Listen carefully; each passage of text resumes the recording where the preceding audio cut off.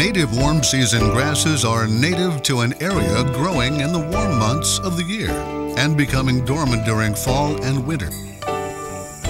They differ from cool season grasses, which actively grow during spring and fall. Native warm season grasses provide good wildlife habitat, haying or grazing, and help against soil erosion and even flooding. Establishing native grasses requires proper knowledge, planning, and care. We'll cover 5 basic steps to follow. These include site preparation, seed purchase, planting, evaluation, and management. Let's look at the first step, site preparation. The condition of your field before planting is an important factor in establishing native grasses, just like it is for corn and other crops. Prior to planting, a field's soil fertility and acidity, or pH, should be checked. Fertility is determined by having a soil sample analyzed in a laboratory. Added fertility is generally not needed unless the planting is intended for forage production or required by a cost-share program. Your county cooperative extension office can provide you with a soil testing kit. Plan to test at least 6 months before planting. If you decide to apply lime and fertilizer, follow soil test recommendations. Applying fertilizer without a soil test can do more harm than good.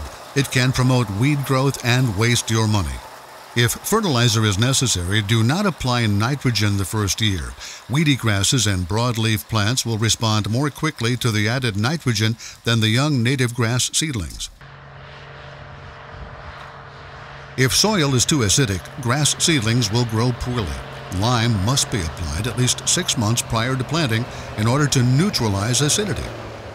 As you prepare your site, make sure that any existing vegetation is killed first before you seed. Tillage needs to be completed and enough time given to establish a firm seed bed. If using herbicides, weed control operations should start in the fall before seeding. Have an agreement worked out ahead of time if you are relying on someone else to do the site preparation work. Spring field work often competes with other ag operations and could delay your planting. A firm seed bed is critical for seedling survival.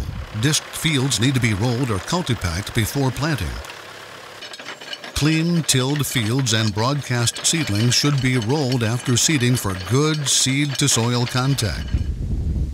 If your foot sinks in while walking on the field, the seedbed is too loose and your plants might die. Weedy vegetation must be controlled. Depending on the species to be removed, this process may start months or in some cases a year before the actual planting. So what are weeds and how do you know which ones to control? A weed is any plant that will compete with your grass planting and delay establishment. It can be a heavy sod-forming grass like tall fescue, woody shrubs, and small trees, or other herbaceous plants such as Sericea lespedeza, foxtail, or knapweed. Weeds can even be the seeds from dozens of plant species lying dormant in your soil. However, you have many ways to control weeds through the use of herbicide, tillage, prescribed fire, or a combination of methods. In some cases, multiple treatments are necessary to achieve weed control before planting. If using herbicides, be sure the product can control the problem plants without harming the native grasses that will be established, such as native forbs. Mowing by itself is not an effective means of controlling competing vegetation. Mowing is helpful when it is used with any of the other practices mentioned. Dozing may be necessary where woody vegetation is too large for other control methods. The key to weed control depends on your ability to identify the plant species to be controlled. Understand the various control options, determine the most cost-effective control measure, assess any environmental risks associated with the control, and access equipment or qualified contractors for handling the job. Site conditions and problem weeds may vary from field to field. Therefore, no single control method applies to every situation. Remember, planting native grasses can be expensive. Ignoring weed control can lower your chances of success. Therefore, proper site evaluation will get you started on the right track.